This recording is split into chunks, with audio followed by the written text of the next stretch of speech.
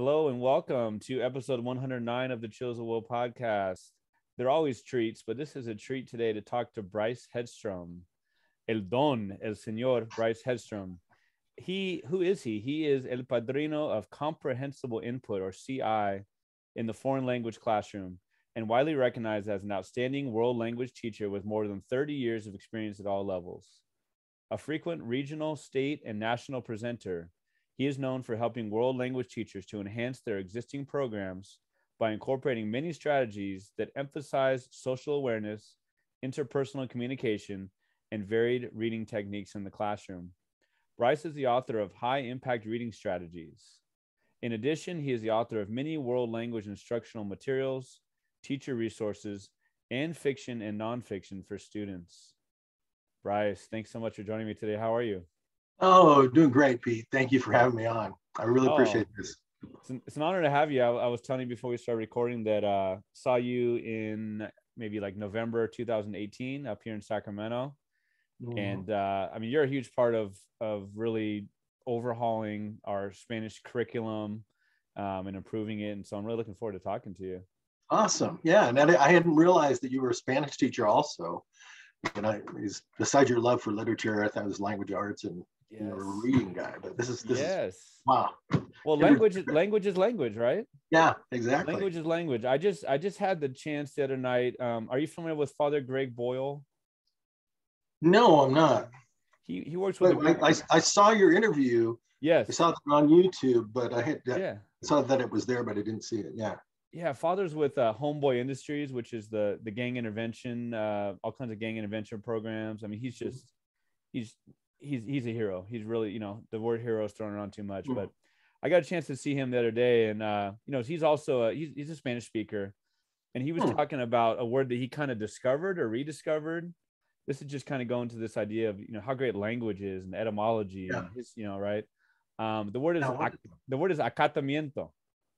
Acatamiento, right? So I think it's kind of meaning like you look it up, it'll be like a reverence type of thing.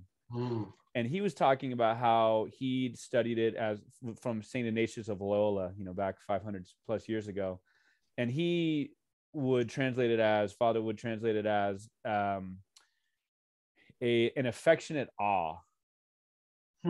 Which I was like, how cool is that? And then he talked about, the verb acatar and all that. And it's just like, wow. Like, I always feel like my English gets better by learning my Spanish. Oh, absolutely. Right? Absolutely it is. Yeah. It's just so much richer. There's words that you can say in Spanish that you need a whole paragraph to explain in English. Exactly. Right. It's always funny to see like a translation or an interview. And it's like, the English word is this long and the Spanish one's this long, or sometimes vice versa, but right. Right. Yeah.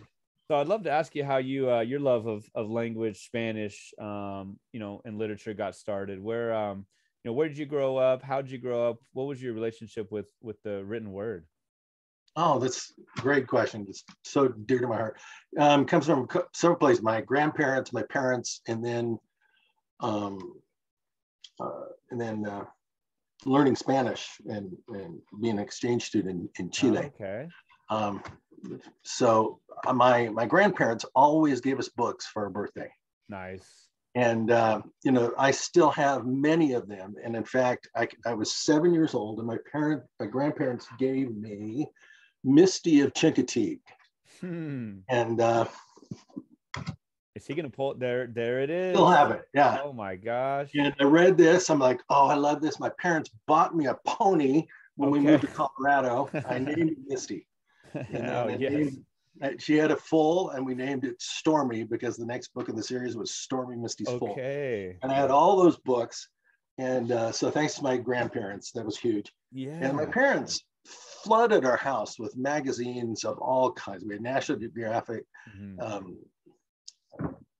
Smithsonian, Colorado Outdoors, just all kinds of different magazines, Saturday Evening Post. Just our house was filled with things to read. Cool. And so that was a big help. Another big help was I have three brothers, and we were all very rowdy. And so we always had to have a quiet time every day. And so and they said, you can do whatever you want, but you got to stay in your room and be quiet. And so we just read, and so that helped a lot too. And then, with Spanish, it was a big thing. I graduated early from high school, and I was also slow to mature. And so I didn't want to go to college looking like a middle school kid. I was that much aware. And so I applied to be an exchange student. And the Spanish teacher at our school was also my wrestling coach. Okay. And I said, hey, would you say I could speak Spanish? To give me a recommendation so I can be an exchange student. And he goes, yeah, sure. And I didn't speak any Spanish, never took it in high school. Es una mentira. Yeah, right. Yeah. Uh-oh. Yeah. So he lied for me and said, he goes, how well do you want to be able to speak it? I go, well, pretty good. Say intermediate or something, And he goes, okay. And he wrote me a recommendation. I went to Chile and, surprise, I couldn't speak the language. And, but I learned a lot. I redid my senior year down there. Okay. At a Catholic school. It turned out it's one of the best chains of schools in all of South America. It's called the Sagrado Corazon schools. Okay. The Sacred Heart schools. And, but I was a good student, and it was all review. And so I could do everything well. And, had school 6 days a week, had 12 subjects. Whoa. And the family I lived with, I wanted to learn, and they gave me a set of children's encyclopedias in Spanish that were there, and they gave me the book The Little Prince in Spanish. And I'm like, they go, you should be able to read this as a kid's book. I'm like, I don't know any Spanish. It's like I'd read it before in English, but it's like that was kind of the start of learning Spanish, combined with literacy too. So, wow. Well, I think that's like a perfect example. I try to explain sometimes to students about, well, I mean, a lot of my students know very well. A lot of them speak a second language, whether it is Spanish or others. But, obviously you cannot translate literally, right? So I always think of like small and little are good examples. So how would you say, I mean, is it El Principito? Like, how would you say the Little Prince? In the Spanish version, it's called El Principito. Okay. Yeah. So, like small businessmen, like the businessman isn't small, like Chiquito. Yeah. It's a small business. So, that kind of thing, right? Did you get found out right away? I mean, did they say, hey, wait a minute, you said you spoke Spanish, you speak nothing? Yeah. Well, they gave me a lot of grace, It's like, I'm sure there was closed conversations behind my back. It's like, this is what they call intermediate levels. Right. For crying out loud. I didn't know anything. But I feel like every country says it, or people say about every country, but I've heard Chile is like the fastest Spanish. How would you just talk about Chilean Spanish in general? Like, how do you find it to be different, from what maybe you learned in the United States when you came back? Yeah. They tend to cut off the ends of their words. They have lots of slang. Everything is ito or itito. Like instead of chico or chiquito, it's chiquitito. It's itty bitty or something like that. That's what they would add that on every word. And so that I learned the fast Spanish, I guess. Right. It wasn't tough when I came back, and they speak fairly. They do have some slang, but in general, like their accent is not that different. It's pretty good Spanish. The people that pretty much standard Spanish, I guess. I see. The people I lived with in schools I went to. So have you found like Chilean communities in the United States? Like, are there big communities in certain places that you've come in contact with? I haven't. Around this area, it's mainly from people from northern Mexico. And there's a lot of Colombians that I run into all the time. I'm not sure if they're more involved in education or what, but I haven't run into too many people from Chile. I still keep in contact with a couple people there on Facebook. But very cool. Yeah. What as you got older into high school and into college? Well, this was the end of high school, you said. In the college, what were you reading, whether it was in Espanol or not? Who were some of the writers or types of work that really interested you? That's a good question. When I was in college, I went to the University of Northern Colorado, Okay. where James Michener taught Mm. as a professor. Not at the time I was there, but they had this huge Michener library, the biggest Right. library west of the Mississippi. Oh, wow. And so I was kind of naturally interested in that, where he wrote the book Centennial, and they were filming it when I was going to college. And many of the actors from that miniseries would come to the restaurant that I worked at night. And so I would talk to them, and I'm like, you're Lame Beaver? Oh my gosh, you know, that is so great. What a cool character that was, you know. And so I read lots of James Michener, you know. Okay. So the historical fiction, lots of his books. I mean, probably 5 or 6 of them. Wow. So Centennial, you know, was one for sure. You know, I read that a couple times. So because it's set here in northern Colorado. Sure. So, yeah. I mean, I know the name. I mean, aren't there like Michener fellowships and? Yeah. Right. But what you talk about historical fiction. I mean, we talking like Old West. Like, how would you describe his work?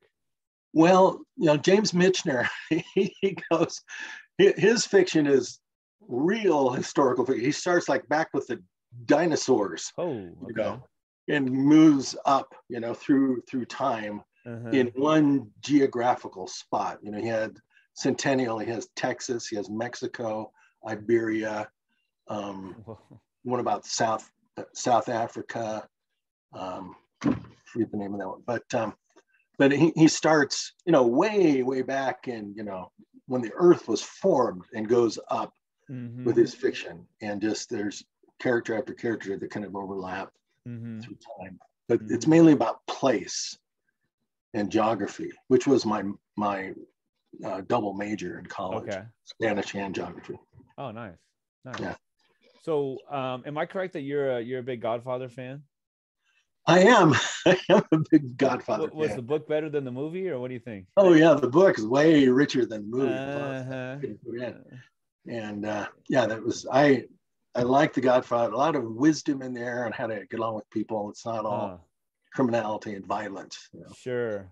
There's a decent amount of that too, but yeah. Yeah, I mean, there are a lot of characters in the book that never show up in the movie. You know, there's that. Yes. Yeah. There's that doctor, like the plastic surgeon. There's what's his name? Al Neary gets a lot more time in the book. Yes. You know, you know, and like Sonny's paramour, you know, she gets a little bit more time. Right. You wouldn't know what that's about in the movie. So. Right. Yeah. Exactly. Oh man. So who were, you know, the teachers? I mean, did you have a lot of inspirational teachers? Did you have, were they, you know, were you inspired to be a teacher from, you know, your parents always pushing education? How did you get into teaching, and who were the people who really impelled you in that way? Yeah, I love that question. One of the big ones was my great grandmother. That's her one-room schoolhouse bell that I inherited. Oh, nice. Of all the great grandchildren. I got it. Whoa. And she was she came over from Sweden, learned English, and then started teaching in one-room schoolhouse in Kansas. Oh my gosh. And that was the bell that they called him in with. So that's an honored place. So that was always there. My great grandmother was a teacher. My grandfather was a teacher. My mother was a teacher. And now me. But but I did have good teachers on the way. One particularly with reading was Mr. Pyle, my 6th grade teacher, who was shorter than me as a 6th grader. And I wasn't tall at all. He was probably, I bet he was 4'8", you know, little guy, you know, wow. But very tough. And he would read to us after lunch. And if we were paying attention and we're into it, he would just keep reading. And we always thought, you know, but that helped me develop a love for reading. And I reread many of those books later. I mean, I read Little Britches by Ralph Moody, Man of the Family by Ralph Moody, Anne of Green Gables. It wasn't always all boys' book, Anne of Green Gables, and other ones along those lines. And it was just, it really helped me instill in me a love for reading. Oh, that's so cool. Yeah, made it way easier when I read them on my own later. So. I remember those days of just like you're reading just to read. So I mean, I think that's a good transition into like your philosophy and your own teaching. Like, I know a lot of what you talk about is like reading for the sake of reading, reading for hearing the words, reading for, pleasure. Yes. So yeah, I mean, I wonder how you've transferred that into like the Spanish classroom to the world language classroom, just about the importance of reading. I got to figure you're somebody who's like, hey, if you're reading the cereal box, great. If you're reading, Yep. a billboard, great. If you're reading a libro en español, great. Like, it's all good, right? How would you? Yes. I don't want to put words in your mouth. How would you kind of talk about your philosophy of reading and teaching reading? Yeah, that's great. Reading for pleasure is where it's at. That's the most powerful kind of reading. So self-selected reading, free voluntary reading, sustained silent reading, extensive reading is what the researchers call it. But I just love that. And when I built up a huge library in my classroom. Mm-hmm. I'm not in the classroom anymore. I just train teachers full time now and write. But I over the years built up a huge library in my classroom, and over 1,000 books. Oh my gosh! Wow. Yeah, in Spanish in my classroom. Hey.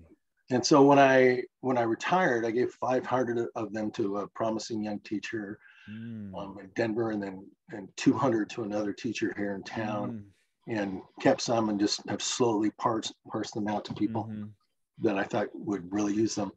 But reading, independent reading is the most powerful way to get kids to absorb the language. It's painless, it's fun, it's enriching in just multiple ways. And so I bought books with my own money, took money out of my own children's mouths and bought no pizza tonight. Sorry, Yeah, right. Sorry, kids. Just go to bed. Yeah. And just bought a bunch of books, and later made deals with our administrators to get even more books. So that's the thing. And the way you teach reading, is this is my main way. Yes. Sit in front of them and read, Yes. And that's, if they see you reading, they read. I mean, that's like the simplest, best way that I ever found. Because kids don't see anyone reading, I mean, we talk about reading, and my own children, I talked about reading, but they never saw me read, because I'd read early in the morning or late at night, never in front of them. They knew we had some books in our house, but they never saw me reading them. And so it's a big thing. And today both my daughters are like insanely enthusiastic about reading. That's great. And but one of them is starting a school, a classical school in Denver. Another one just reads all the time and shares books, mails books to all her friends. And I'd be remiss if I didn't say another big influence on my reading and big epiphany was with our oldest daughter, could read well. My wife and I thought we were geniuses, in teaching her to read. She's kind of picked up reading without even trying. But our youngest daughter was another case, and she couldn't read no matter what. And we just kept zeroing in, what's wrong? Went to psychiatrists, optometrists, reading specialists, bought computer programs, all kinds of books, everything. And turns out she couldn't process like what we would call the sight words or the grammatical function words, like prepositions or pronouns. Right. Just the short words. Yeah, she couldn't get those for some reason. We'd say, that, and she's like, at, what does that say? And she's like, horse.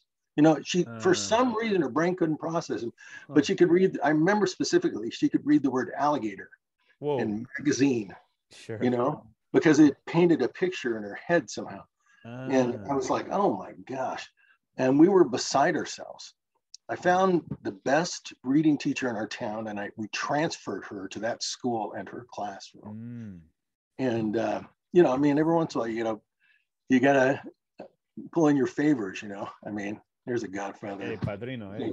Yeah, but we got her in there, and the teacher said, you know, we'll test her, we'll look at her. She said, okay. After a week, she said, look, she's really, really bright, and she's so bright she can hear a passage read once and then pretend she's reading it. What? You know, she would volunteer to read. Then she would act like she was reading it. You know, and she goes, you know, her memory is helping her right now. But she said when she gets older, she's not going to be able to. This was when the start of 5th grade, and she measured at the 0.5 reading level, at the halfway through kindergarten level of reading, which it should have been at 5.0. And the teacher said, and I will never forget this, I get choked up on this. So she said, you got to promise me something. I said, okay, what? She goes, promise me right now, promise me. And I said, okay, I swear, what? She said, you got to read to her. I said, we do read to her. She said, no, you got to read to her an hour every night without fail every day until she tells you to stop. And we're like, okay. And so we did from the beginning of 5th grade, we read to her religiously every night until 11th grade, when she finally said, I can do it on my own, Dad. Wow. And we read everything. What a beautiful thing. Wow. We read everything, stuff she wanted, stuff we wanted. Sometimes I get 2 exact copies from the library, and she had one, I had one. Sometimes we just had one copy. She sit on my lap or lay on the floor. And we would read. We read Island of the Blue Dolphins and you know, stuff like Anne of Green Gables again. We read them twice. She goes, read it again as soon as we were done. And so we did. We read, you know, The Hobbit, Lord of the Rings, you know, Chronicles of Narnia, all those. Oh man, what were those books? I blocked them in my head. The werewolf and vampire books. Oh, like Twilight even? No. Twilight, yeah. Yeah. That's how much I loved her. That's love, yeah. Yeah. Read those. We just read. And by the time she was in ninth grade, she no longer needed an IEP. And but we kept reading to her, you know, and if she had a book she had to read for school, To Kill a Mockingbird, Huckleberry Finn, Romeo and Juliet, we'd read it. I'd read it to her and she'd look at it. And and so that is where I realized how powerful this reading stuff is. And today she's 29 years old, and she's like fabulously successful. She's an interior designer. That wonderful memory she developed works for her like crazy. She remember one little comment or one little piece of furniture or decorating idea that someone mentioned, and people just love her for it. And so that's a big part of it too for me. Yeah. Wow, I'm speechless. That's a beautiful thing. Beautiful thing on many levels, right? I bet. Oh my gosh. My halfway through kindergartner just walked through the room, and I'm just, you know, it's so fun to be on the journey with her. She's learning to read, and like you said, the sight words and all that. So yeah. Wow. Kudos to you and to her. That's and to that teacher. That's so cool. Oh, and that teacher, here's the best part. That teacher came to her high school graduation. Oh man. Yeah. Man. And her college graduation. The power of great teaching, right? Yeah. I mean, that's wonderful teaching. That's lifelong learning right there. Yeah. Oh my gosh. Wow. As you got into teaching, you taught, I know you taught at the college level. Did you teach high school first, or how did that work? What's the I started off teaching in middle school. Okay. Taught for 11 years and then moved to high school for 19 years. And during that time, I also taught at night at college. Yeah. Okay. So it kind of overlaps. Very reminiscent of one of my heroes. My uncle taught for, I think, 40 years at the high school level. He would teach weekends, like you said, at the college level, and you know, he would put together those trips every summer. You know, the classic Spanish teacher trips to Chile, to Argentina, Mexico, right? So Cheers to my uncle. Great role model for me. Yeah. I wonder, like, the kind of like the idea of like the old school Spanish, if you will, and I say old school, it's not that old, and it's still being used in a lot of classrooms. The way that probably we were taught, the way that I was taught, and the way that I taught myself for years was, conjugate these verbs, learn this verb list, kind of grammar heavy, and then conversation kind of as an afterthought. I mean, I'm kind of talking about the extremes of it. Doesn't have to be that way, but but I guess that's kind of a good transition again to like comprehensible input. And the ways, I mean, that's how we learn our first language, right? We don't learn by what's the verb, we learn the grammar stuff later, right? So it mimics the CI, of course, mimics the way that we learn our first language. So you are the expert. I'd love to hear you talk about comprehensible input and how you made that transition. Okay, yeah. Well, I was trained as a Spanish teacher.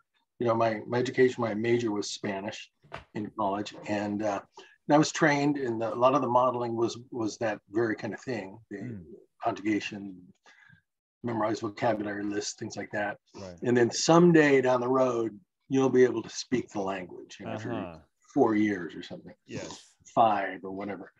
And so that was my model, and that's my other teachers, my student teaching experience, and the teachers I worked with at the beginning of my career all taught that way. And so that's what I thought we're supposed to do. But I was very frustrated that my students didn't like the language, and they didn't like me that much, because I was beating them with whips, And it's like they take the language so they can speak Spanish, right? And not so they can just study conjugations or do finger exercises, as they call them.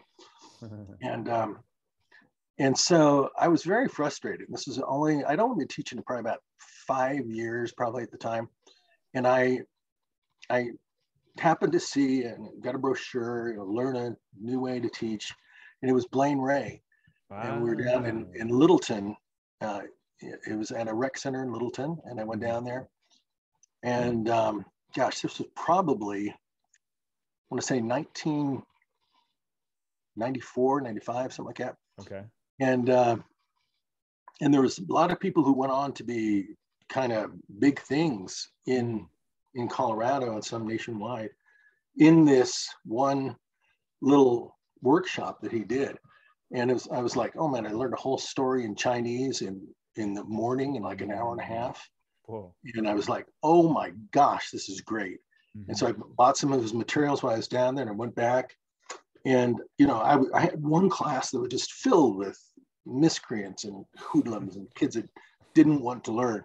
And I said, I couldn't do any worse. Like these kids don't know anything anyway, So, I mean, I'm going to try it. I tried it with them. And within like weeks, they were loving the language, loving me, able to speak enthusiastically, coming to class and doing the work. It could speak in circles, anyone else with the other language. So I was doing 2 lesson plans at the same time, one for this 4th hour bunch of kids and then my other ones.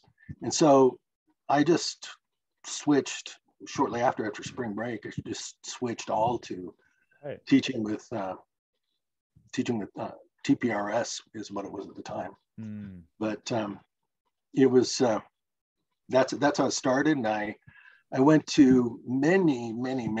I mean, I was like almost crazy about this. I went to a total of 22 either conferences, workshops, college classes, seminars, different things like that, until I felt like I really understood this. And every time one of these speakers, like Susan Gross or Blaine Ray or Stephen Krashen, who I'd like to talk about more later, was in the area, I went, and they would always be looking there he is again, sitting right in the front row, taking notes. And so I really was crazy devoted to learning about it. And that's kind of how it started. And then I started using it with my college students, experimental techniques that I wasn't sure I could use with my high school students or middle school students. because I thought if it fails, if it fails in middle school or a ninth grade class, oh my gosh, you're going to have bedlam in your hands. Right. So I would try it with my college students and kind of perfect the techniques, and then I would use it in the lower levels, and it worked really, really well. Just fantastically well. I expanded it to teaching in high school, Spanish 3, 4, and AP, and it worked wonderfully well with them. Mm-hmm. And my students passed AP even the first year that I ever taught it. Mm-hmm. We passed at a much, much higher rate than the national rate for non-native speakers. Mm. And so it was, I was very encouraged by that. And so I wrote materials and just, it's kind of grown from there. Yeah, well, that's for sure. Did that come fairly naturally to you? Like when you talk about like TPRS, the names have kind of changed over the years, but it's the idea that you're acting things out, right? You're ojo, clase, yeah. sí, oh no, es tu ojo, no, es mi ojo. Yeah. Right? I mean, that's a very basic example. Did that come naturally to you, like to be kind of dramatic? And, I feel like I've done things as a teacher, not just with TPR, that I never would, the 17-year-old me would have said, I'll sing a song if I have to get him to, I'll do different voices, So I wonder how that transition was, or if that, if that was easier for you or not. Yeah, that's interesting to think of. I think I had just by being lucky, I had a real head start. I was involved in drama in high school. Nice. A lot. I was in a lot of plays, and I'm also very musical. My mother was a music teacher, mm-hmm. And so I played guitar and piano and trombone, and so that kind of performing aspect of it helped. I also like to draw. I've illustrated one of my books called Rejoinders, and I've illustrated most of my books actually. Yeah. But that stuff kind of helped, to make it comprehensible, to draw a quick picture. Mm-hmm. In fact, I do that here in my office / studio. Yes. With my whiteboard. Uh-huh. But yeah, so it helped to be able to draw, helped to be able to sing, and to ham it up and be fun and lively, just start singing the hokey pokey or sing Head and Shoulders, Knees and Toes in Spanish to them, and get them up and moving. And, it's like, Senior Hedstrom's crazy. I guess we could be crazy too. So yes. I don't know if you found this to be your experience. I would guess yes. So many times I'm teaching whatever subject I've taught, it's like, okay, dang, this is going to be way too childish for them. Oh man, they're juniors or they're seniors. It's never too childish, right? No, it never is. Ever. Yeah. With lower middle school, it could be too childish because they're very sensitive about being called little kids. Yeah. Right. That makes sense. Nobody else. Mm-hmm. With adults or upper middle school or high school, no way it's too childish. Yeah. No. Could you maybe give a little summary of what is comprehensible input? What is CI? Oh, great. Comprehensible input comes from the work of Stephen Krashen, basically, although again he would credit other people. But Krashen, he's a celebrity in teaching in education circles, right? Sure is, yeah. I got this book shortly after I began teaching. Oh yeah. Natural Approach. And so this was written like 1980s sometime. And it's just, this is kind of my first introduction to it. And the word comprehensible input comes from Stephen Krashen saying that languages are acquired in one way, by understanding messages in a language. Comprehensible input. And so you have, whatever you need to add to that, whether acting it out, drawing, context is the main way once you get enough words. That's how people acquire language, is by understanding messages, comprehensible input. And so it can't just be input. You can't just speak Spanish to them and hope they'll get it. And it's not, and and it's not just only comprehensible, because the ultimate incomprehensible to an English speaking students would be speaking English to them the whole period. Sure. It has to be target language that they can understand most of it. Mm-hmm. And so that's where comprehensible input comes from. And there's lots of misnomers with it right now, mm-hmm. too. I think, you know, I've heard math teachers talking about comprehensible input. I've heard, you know, it's like, that doesn't mean the exact same thing. So yes, they need to understand what you're talking about, but sure. I don't think it totally means the same thing. Some people have taken to mean that you can just stand in front of them and talk. Just stand in front of them and talk, you know, all day, every day, and they'll somehow magically get the language, you know. Uh-huh. There's a give and take, you know, they acquire it by listening, they acquire it by comprehensible input for sure.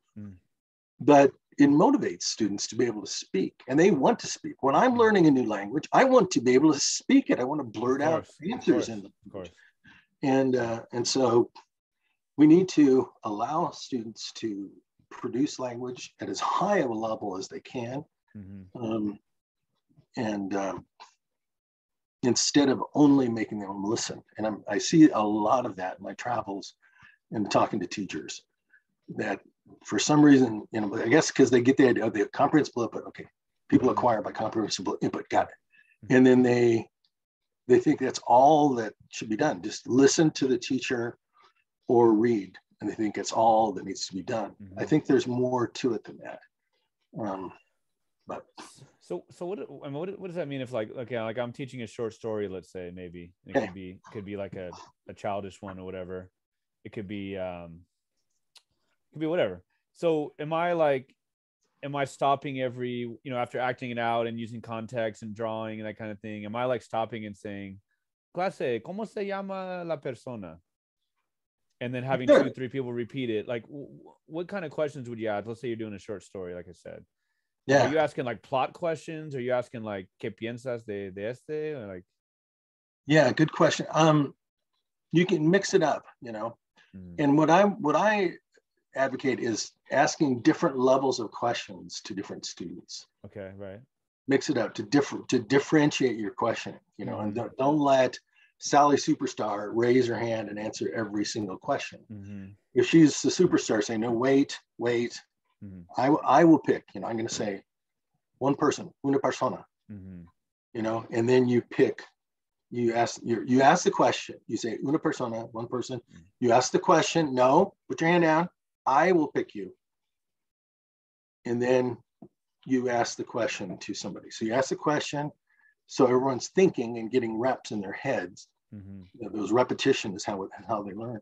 Mm-hmm. But then you ask one particular student that's targeted, because you know your students, you know who's at what level. Mm-hmm. In the softball questions, what's the girl's name? Mm-hmm. Does she like her cat? You know, does little thing like that that are easy to answer from the story. Ask them that. But then mid-level, ask them something a little bit harder, you know. Ask them, you know, what's the difference between like these two words? We used a word that sounds like, we use the word has tiene, and how is that different from tienes? You have, you know. And so just to get them, what's the difference between tiene and tienes? We use tiene. What do you mean? What is that? And just so a middle level kid, make sure they're distinguishing between things in the story. High level kids say, what if we wanted to say something different, and have them produce the language at a high level that's above course level? Because 3 or 4 kids in every class could do that. We can't act like they're all exactly the same. Right. So that's one way to do it. You know, another way is to think of different levels of thinking, like Bloom's taxonomy, and you can ask simple memorization questions. You know, how many dogs does the girl have? You know, and then move on up the ladder for understanding and analysis, and get all the way up to creation of unique sentences and stuff. So that's another way I would differentiate it with different kids. What if you using like the tienes example, right? Yeah. What if a student knows tienes para Bryce tiene y tú tienes? He knows that, but he can't say it in Spanish. Is saying it in English better than nothing, or is it not? Yeah. Or is that going to? It is. Yeah, I'd let them say it in English. I mean, you're only doing it for just a split second. 95% of the time you're in the target language. But just for those quick comprehension checks, let them do it. Or when they ask a question, when they say, what is the difference? Because in English, has or takes or wants ends with an S. But in Spanish, you like ends with an S. Why is that? Like, let them ask questions. Right. But many times you need to prompt them by asking them questions and getting them thinking. Yeah. So, man, as a non-native speaker, when I learned the word agarrar, my life changed, man. That's a great example of like a word that I feel like is so practical that didn't necessarily learn. It's not in the Spanish textbook, but it's like if you want, you want to speak it. When the majority of students when they leave high school or college, they're not going to write poems in Spanish. They're not going to write answer questions on paper. They're going to speak it. So it's like you want to use those words that are used in speech. Exactly. Right. It's a good one. How about the connection between classroom management and CI?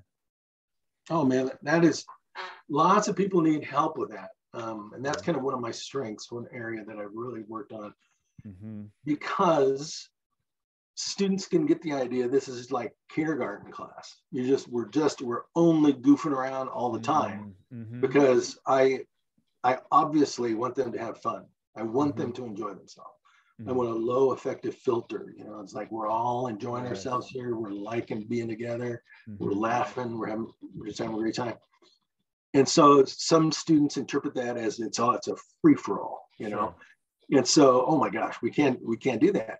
So, I've discovered a lot of ways to keep things in shape, and I taught, turns out now I had the good fortune of teaching at some schools that were really, really low academically, and even where education was not the highest priority. Sports was, which is lots of schools nowadays. Sure.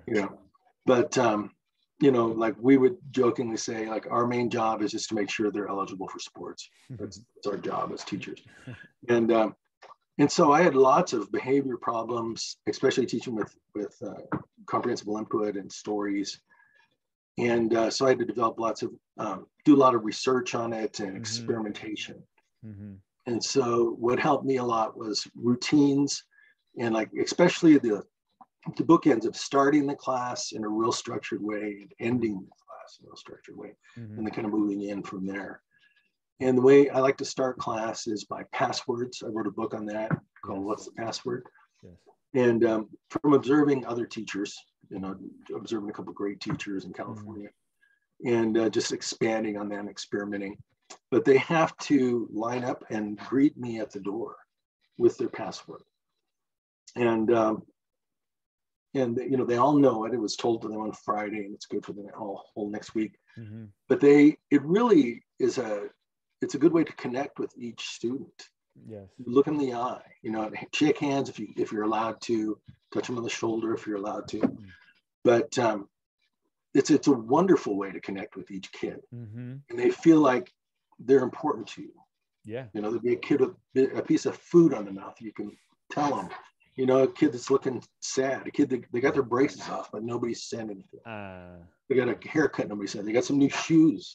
Right. Nobody said. You're the only one that notices in the whole school. Yeah.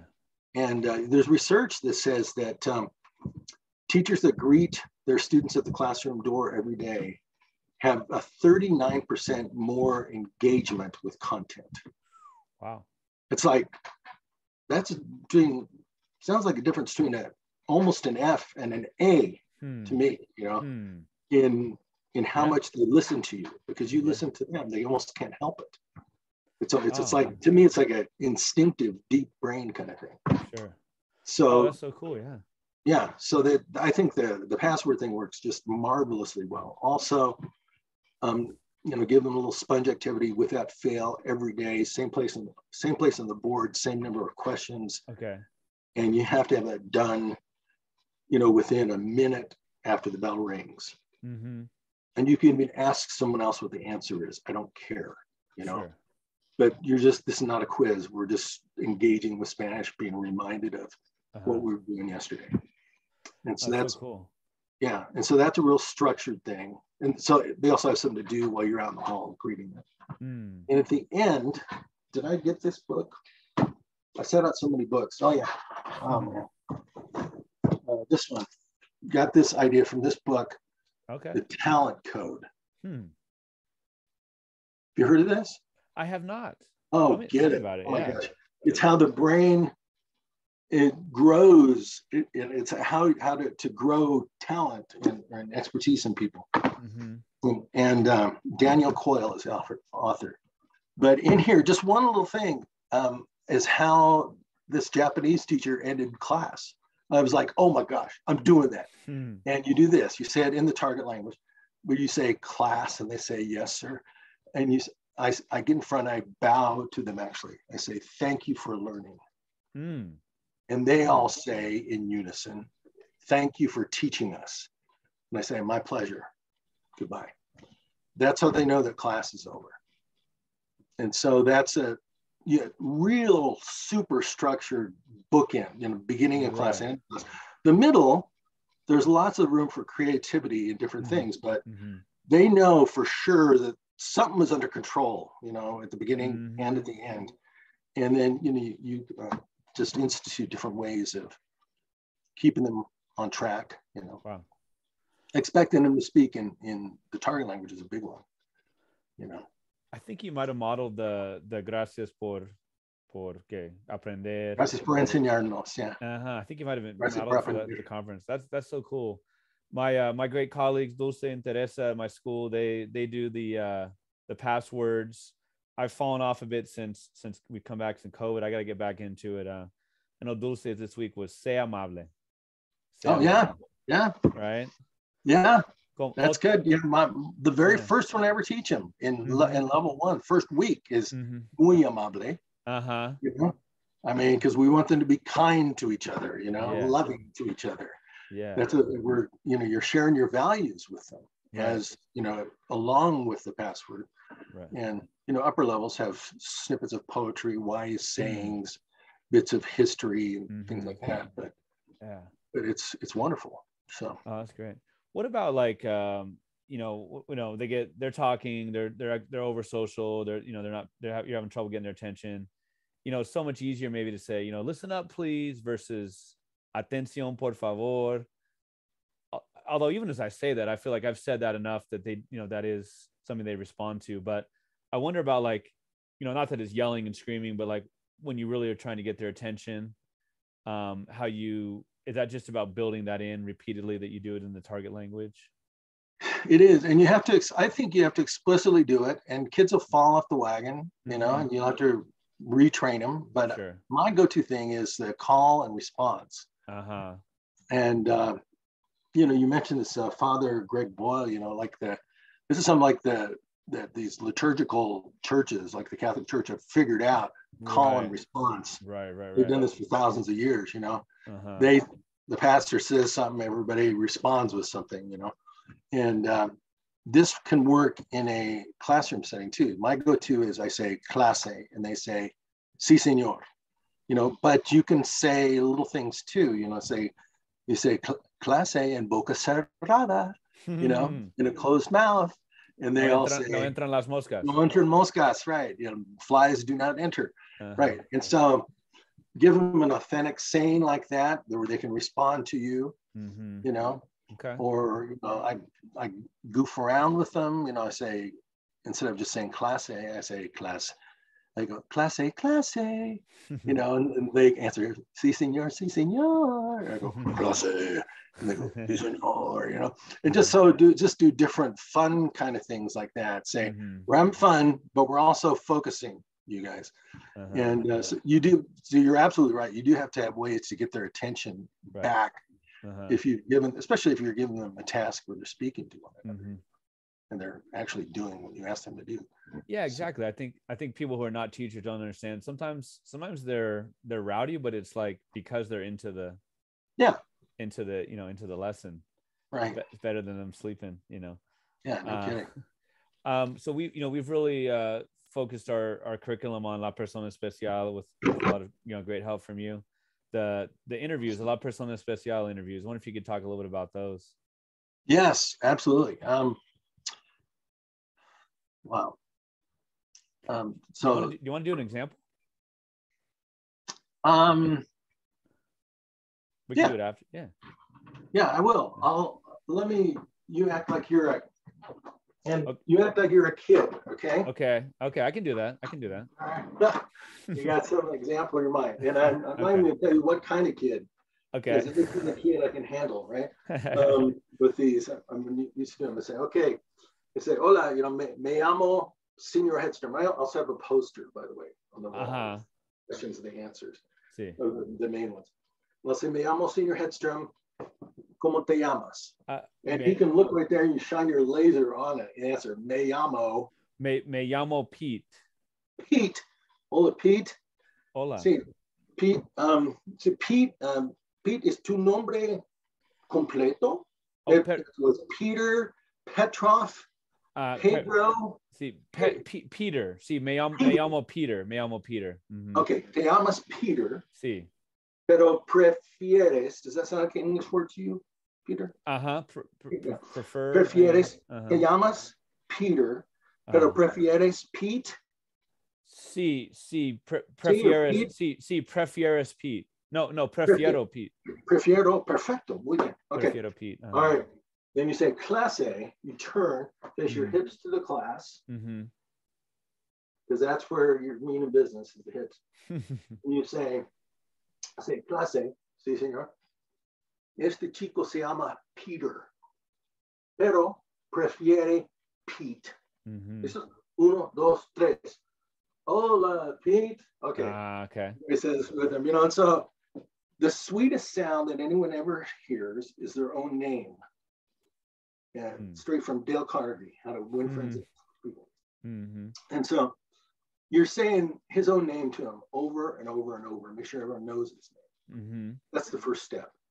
Now, with only saying your name right now, I can't tell anything about you. You didn't lean in or anything, or there was no sparkle in your eye. And so I can't follow up. But as soon as the kid leans in a little bit, and as soon as there's a little sparkle in their eye, and that's a literal thing, you get a little bit more, just expression on the face, or just there's a little bit more fluid in their eye when they're interested in something, or their eyes dilate. Sometimes you can even see it. And when that happens, drop your lesson plan, drop everything, and follow up like crazy on that. Okay. It'll happen at different times. You may have to ask several questions, like, how old are you? Oh, you're 15. Oh, you're 16. Oh, if they're 16, what do you obviously ask them? Yo recuerdo de tu conferencia que es, ¿tienes tu licencia? Right, exactly. Yeah, non-speakers can understand what he said, right? Do you have your license? That's exactly what you ask them. You don't say, do you have a dog? You're 16, then, oh, do you have a dog? Oh, or just some crazy unrelated thing. If they're 16, that's a big cultural marker, in our culture, that to get their license, and then it's many communities, do you have a car? Ours was kind of rural, and there was lots of old pickups around. They could buy an old pickup and fix it up. Every 15-year-old boy that almost I ever knew did that. So they owned a car before they even turned 16. So depending on your community, you ask these follow-up kinds of questions. Sure. Some of the best, and if a kid doesn't want to speak, I was kind of hoping that you would be like a reluctant student, and not say much, I could do because that. if that happens, you say, that's fine, we'll talk to you later. We'll come back to you. It's like, I understand not everybody wants to talk. And it's like, and if they're just playing you, then they're going to be kind of sad. But some will be relieved, that, oh, I don't have to talk, they're not going to make me talk. And then you go around the room and just interview different kids, and eventually the language level grows, and you can find out 15 or 20 things about a kid. And then the next day you have a quiz about them where they write out sentences about the kid. So you keep it more open-ended for the questions. Yeah. It's not como se llama la persona. It's tell me two things about him or something like that. Yeah, no, if we learned, you review it a lot. Don't just do it once. You check with them and make sure you understand, report it to the class, this just in, and I mean, and that's wonderful linguistically, because you're doing the first person and second person when I'm talking to the interviewee, and then you report to the class. Yes. That's third person. Yes. And so they're hearing the different conjugations in the language. So that's really, really helpful. And I was going to answer a question and I forgot where I was going. I interrupted myself. Well, you're dropping some incredible knowledge. So like, isolate has a negative connotation. Are you spotlighting the student? Like, do you have la persona especial, una persona, like up in the seat? Or one person, yeah.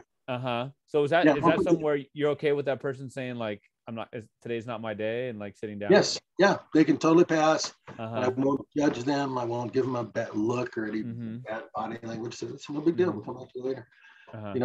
And I've never, ever had a kid pass the first time and then pass the second time. But when we go around the whole class and come back to them like 2-3 months later. Sure. I've never, ever had someone refuse to go again. Wow.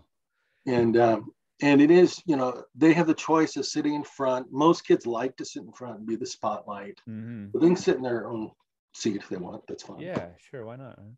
But because I tell people you have to take off your teacher hat and put on a party hat when you do this. That's for sure. Like you're at a party and you're meeting these amazing people that are incredibly talented and accomplished, but which is going to be your own students in about 15 years, by the way. Sure. And so you're interviewing, you just want to talk about them.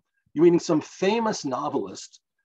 You're not going to talk about your own, how you replace the gutter on your house or some stupid thing, You're going to ask them, where do you come up with your ideas? What's your process? What are you working on now? What's your favorite thing you've ever written? Like all the kind of questions you ask people, Sure. That's what you're going to do. You're going to ask them about themselves, and you would be a natural at this, actually. But you just keep asking this. Follow-up questions is what it's about. So for the Persona Especial, I have a list of suggested questions you can do, but the application of it is just go straight down the list and keep asking questions. Yeah. That's kind of boring. But if you get, you start asking follow-up questions, that's where kids start revealing things to themselves. I have a recent example that I've been giving in my seminars for the last year or two about a girl named Ashley that her name was spelled wrong on her birth certificate because her mother didn't speak English well. And you go, oh, do you have a dog, Ashley? No. Are you? No. When does your mom speak? Oh my gosh. Her mom spoke Chinese. We learned, we had like 15, 16 sentences we learned about Ashley. Wow. In that class. And that was her private shame that no one knew. And everyone would have sworn they knew her. They'd gone to school with her for 9 years in a small mountain community. And they would have sworn they knew everything about her, but they didn't. They didn't know what she was secretly ashamed of, that her name is spelled wrong on her birth certificate because of her mom, who she thought was so stupid. We were like, oh, your mom Ashley, you speak English, Chinese, and now Spanish? Where can Ashley go in the world and speak? Like almost every place. With those three. Right. Wow. What a revelation, what an incredible, process to get there. Like, how do you, thank goodness that Spanish has so many cognates, right? Like I could see the driver's Yes. license one, like, oh, tienes tu licencia, and I could pull Right. mine out. Like, how would you get to like, she misspelled my name, you know, like, how do you get to that? And again, is that okay with a little bit of English? Yeah. In every interview, I say, you know, let them use like 5 words of English. Yeah. You know, done and mainly Spanish. And write the equivalent on the board in Spanish, but don't let them use 20. You know, it's too many. Sure. And they're going to need a few words, and the students will associate those words with that person. Especially if you're reviewing enough. You know, another technique I like to do, comes easy to me, is the Columbo technique. Where you act like you don't remember, you know? Yeah, same. You know, if you know Columbo, you know, and, you know, this detective who acted stupid, but he was actually smart. And you're just like, wait a minute. And you said, what did you say? You're 15 or 16? That's right. Okay, you're 16. You know, and then you just act like you don't get some things. Like I'm just reviewing my own self because I just forget everything. But what you're doing is you're giving extra repetitions to the class. You know, of the language and of also the facts, because the facts is what they're going to be quizzed on tomorrow. Sure. And yeah, it's output, but they have the sentence starters on the wall. And I don't care if they copy those sentence starters right off the wall. Some students need that. The slow students need it. You know, and I don't want to leave the slow students behind. But your faster students, they won't even look at them after 2 days. And those aren't the answers anyway. You know, and people say, "Why do you have the answers on your wall?" So those aren't answers. The answer is Ashley. You know, say I'm Ashley. You know, see I'm a Peter. Prefiere Pete. Those are the 2 sentences. That's 2 sentences right there. That's really what the question is. If they said, say I'm a Eric, you know, that's wrong, even if it's correct Spanish. And so what we're doing is the language is piggybacking on while we're communicating. And that's what's natural language use, kind of coming back, you know, like your comment at the beginning, like with comprehensible input, it's the natural way to learn language. We learn language while we're communicating about important things. Right. Oh man, thanks so much for that explanation. I don't know what the translation is in Spanish, but we use your rejoinders very, very often. You know, I wonder, like I'm trying to improve my usage of it. I feel like it's canned. I need to, you know, more like in the process of, but like, you know, that'd be something like, you know, you would say, right, like yo soy de Tokio, Japón, originalmente. Oh wow, qué chido. Qué Exactly. Right? So I mean, is that the students blurting it out? Is that you saying, clase, qué piensan? Or you've gotten used to that's qué piensan? Or tienen comentarios? Or like, how do you get the rejoinders in there?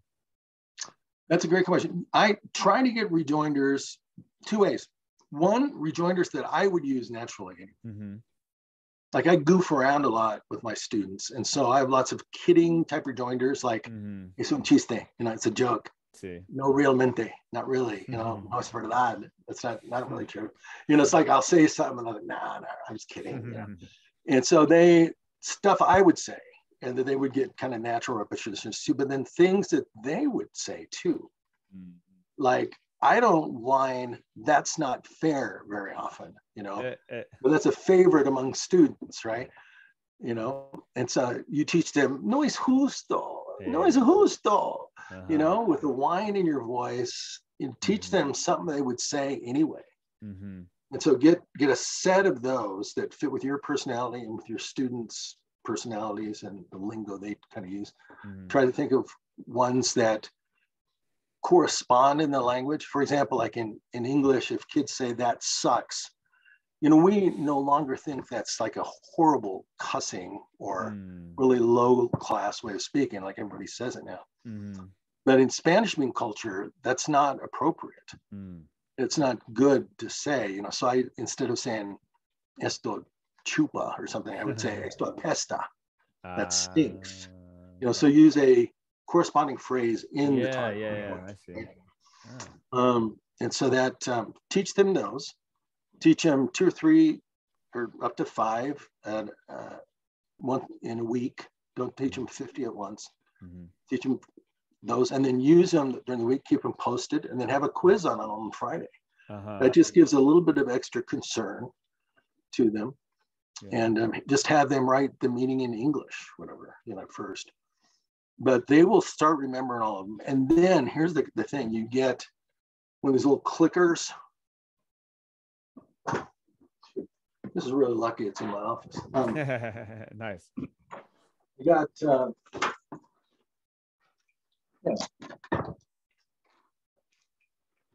in the plastic bag and everything. Yeah. Man. One of these clickers, counter, baseball pitch counter.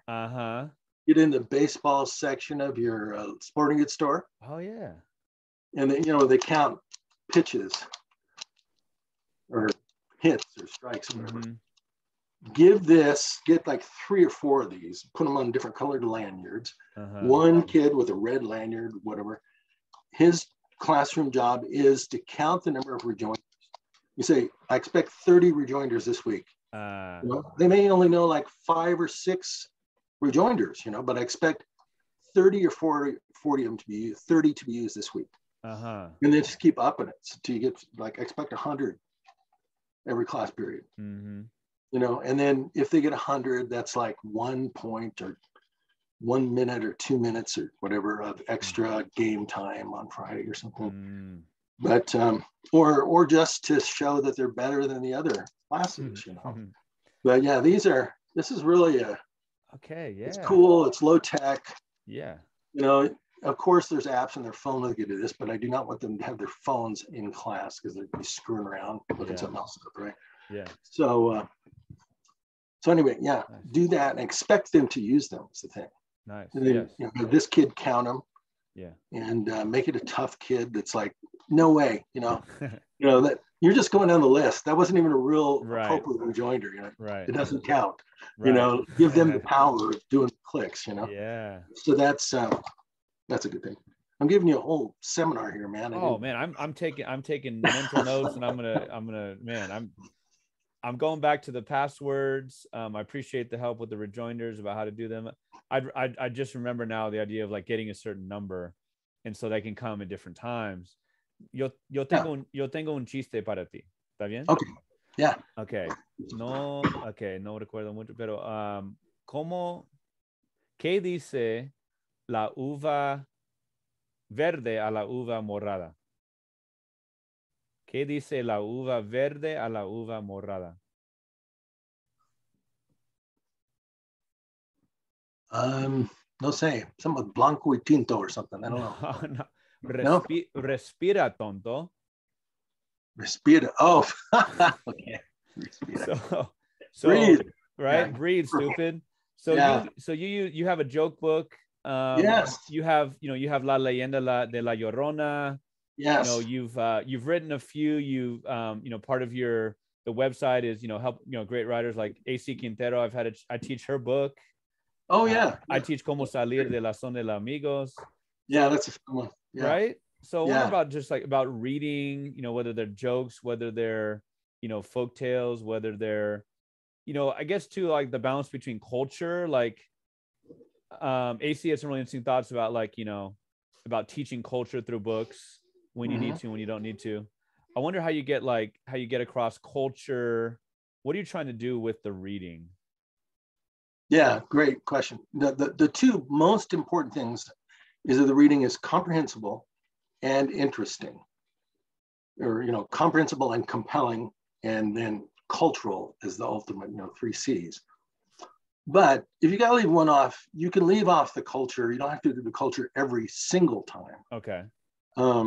It's great when the whole book revolves around the culture or the the target culture as well as the target language. But you don't have to, like a lot of AC Quintero's books that we have on our website they're not all cultural. They're just good stories that kids like to read. Right. It doesn't always have to be about some girl that goes to Argentina, or learns a life lesson when she goes to Guatemala or something. It doesn't have to be that. That's kind of nice. And I was teased on those in Sure. by playing Ray books, Pobriana and Casi Se Muere. Pobriana. Yeah. So I like teaching those books because I can add a lot to them, Right. But that makes sense. Yeah. We're doing Los Novios right now. I don't know if you're familiar with that one. Yes. Los Novios. And we do Como Salir in the second part. That's great for working with El Pasado, Imperfecto, Pretérito. And yeah, they're both similar stories, but they're cool stories about, sorry, plot spoiler anybody's listening, cheating boyfriends and shady teenage dealings, and but they really enjoy that. So I wondered, I don't know if do you have an excerpt? Maybe you can read some of the jokes from your book or from your La Llorona or anything you would like to read. Kind of putting you on the spot, but let's see. I don't have a copy of La Llorona right here in this room. I'd love to hear some bromas. I don't know if you have any or the jokes or off the top of your head even. Okay, here's one off the top of my head. I'm sorry to put you on the spot, but that's great. And I got him. You want me to do it in Spanish? Will your audience understand? Primero español y vamos a traducir después. Okay. Sí. El chiste entero? Sí, por favor. Okay, all right.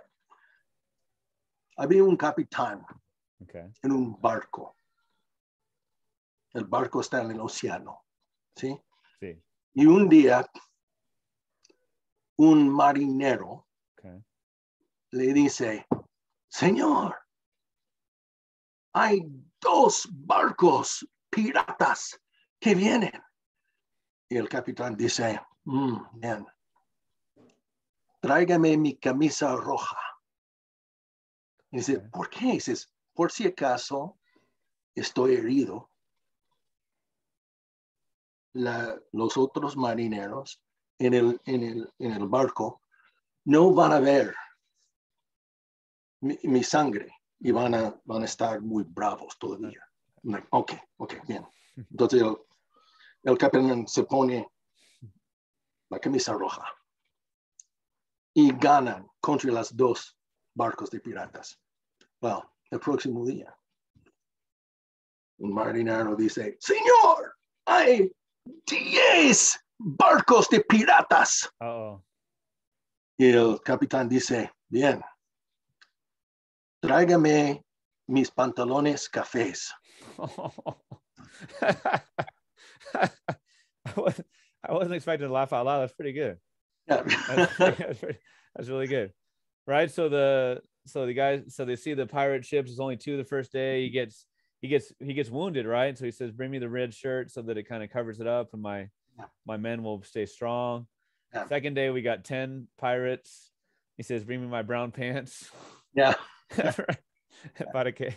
The kids get there right away. Yeah. That's pretty good. Oh, man.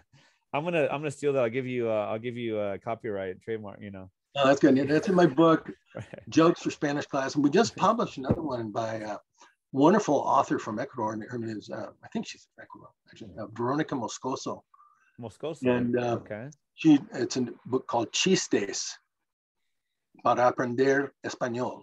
And it's very similar, except, she's got a lot of illustrations and she has questions after each joke if you want to discuss it as a class or teach it as a story. So that was just published yesterday, I think. So. Oh man, how cool is that? Do you know the Pepito jokes? The what? The Pepito jokes? Some of them, not real clear on those, but I'm trying to find one that's clean. I think it seems like they're mostly not appropriate for school. Yeah.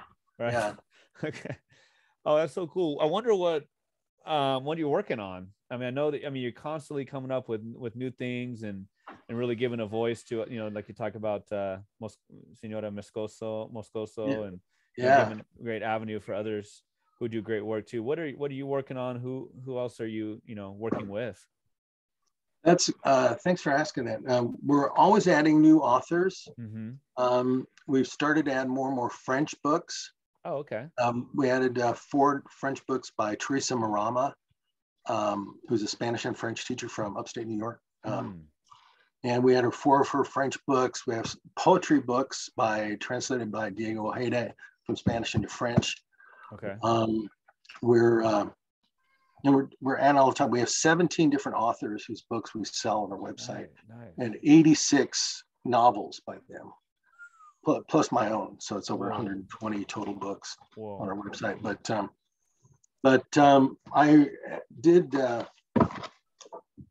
wrote this book, High Impact Reading Strategies. My most recent one. I marked it up because I thought you might ask about some stuff in that. But I'm working on now is a book about special person student interviews. Oh, cool. And just a lot of the things we've highlighted here, and just why it works, how to do it, lots and lots and lots of examples of it. So man, that should be done, I don't know, 2-3 months. Cool. Yeah, I mean, any teachers who are listening, like, you want to take 3 and 4 and 7 and 10 things that Bryce has said and take them with you to the classroom. If you're only going to do one, Persona Especial is a great place to start, for sure. I agree, because it's an interpersonal speaking that kids want to be able to do. You know, it's like, why are you taking Spanish? Right. You know, some will say because I have to, and some will say for a college prerequisite, but most of them will say because I want to learn to speak Spanish. Yeah. I mean, on some level, they want to learn to speak Spanish, or they wouldn't be in your class every day. Right. You know, and so let's let them do that. You know, it's like we need to do that. Well, before I did Persona Especial, if I asked my kids that were in Spanish 4, if you were in the middle of Argentina and there was no one that spoke English around you, and you had to sit by somebody on a train for like an hour or 2, could you talk to them in Spanish? And they would my Spanish 4 students, before I taught this way, would just like, no, they get this panicked look on their face. But now you ask kids in Spanish 1, you say, could you do that? And they're like, yes. What, you think I'm stupid, senor? You know, you think I'm an idiot? You know, that's their frame of reference. Like, who couldn't talk to someone for an hour in Spanish? The exception, not the exception, not the rule now, instead of the opposite. Yeah. I'd love to hear some feedback of like students who you've taught over the years who are Spanish teachers themselves, or they live abroad and speak, that kind of thing. I'm sure you've gotten thousands of messages and all. I have good stories. Yeah. One of my best is I have a student who's a assistant professor of Spanish literature at the University of North Carolina. Wow. No slouch school. No. It's like, and he says, his name is Professor David Dalton, Dr. Dalton. Doctor. He said, you let me borrow these scary books. What it was, I forget what it was, but he said, you let me borrow this book when I was in a Goosebumps book in Spanish. Oh yeah, I was gonna say R.L. Stein. Let me borrow a Goosebumps book when I was in Spanish too. And he said, I loved reading it. I especially enjoyed reading it in math class. and then he said, and then I got a PhD in Spanish literature.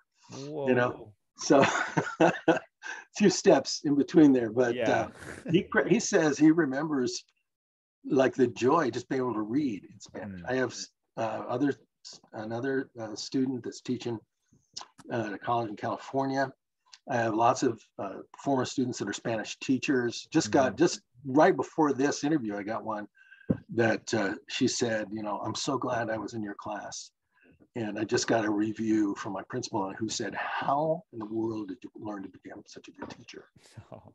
And because she was, she just experienced it, she lived it. And so that's extremely gratifying. I have students that have married Spanish speaking partners, and one that he lives in Nicaragua, married a Nicaraguan woman, and raising his kids there and building like Habitat for Humanity type houses there, because he could be so fluent. Had another kid that was an engineer and could not get an engineering job until he added that he's fluent in Spanish. Because he called me and said, can I say I'm fluent in Spanish? I'm like, is there anything you couldn't talk about in Spanish, right now? I mean, I said maybe some technical stuff you'd have to read up on it, but could you? Because he took AP Spanish. And he goes, yeah, I'm saying I'm fluent. And he got the job because he was fluent in Spanish. Wow. They took him down to Mexico and took him to this dam that needed some work on the hydroelectric project. Yeah. And he was able to talk with people about it. And communicate and just all over the place, and got his job because of that. So cool. It's, I mean, I've been around a while though. So, and people I'm easy to get a hold of. So I'm sure that everybody eventually has stories like that. So.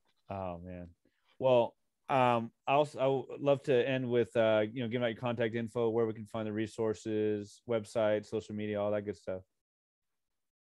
Okay. My website, luckily enough, is brycehedstrom.com. There it is. So, and on Facebook, I'm Bryce Hedstrom, or brycehedstrom.com. Mm-hmm. Instagram, I'm at Bryce Hedstrom, or hashtag Bryce Hedstrom. So you can find, just remember my name. That's it. So.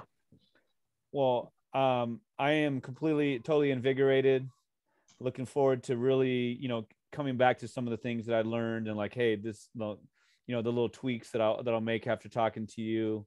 Getting that poster up there for Persona Especial. I usually have them do it with like on the screen, and I want it to be more like, sight word on the word wall type of thing. Getting the rejoinders in there in a different way.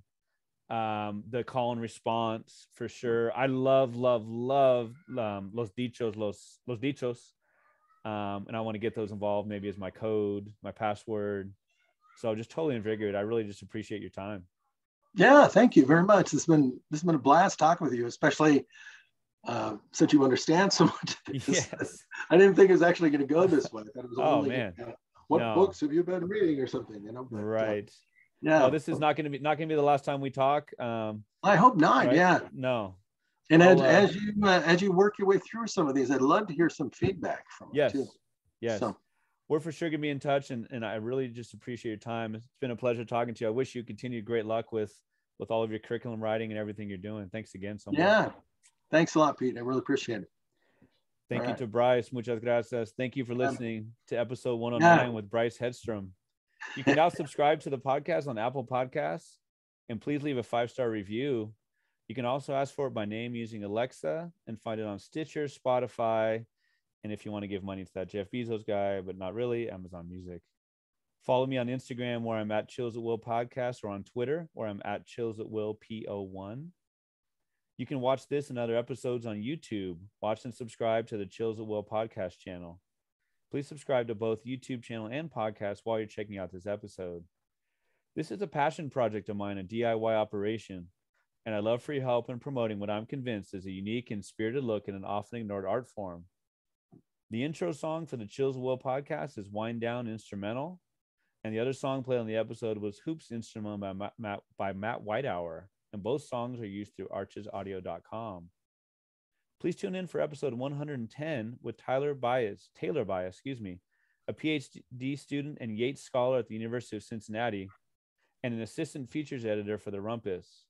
She was the first place winner of both the Poetry Superhighway and the Frontier Poetry Award for New Poet Contests, and her latest standout work is Blood Warm.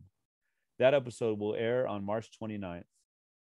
For now, thanks again for listening, and I hope that these quarantine days bring you texts by writers with mad skills, como Senor Bryce Hedstrom, whose curriculum work and writing give you chills at will.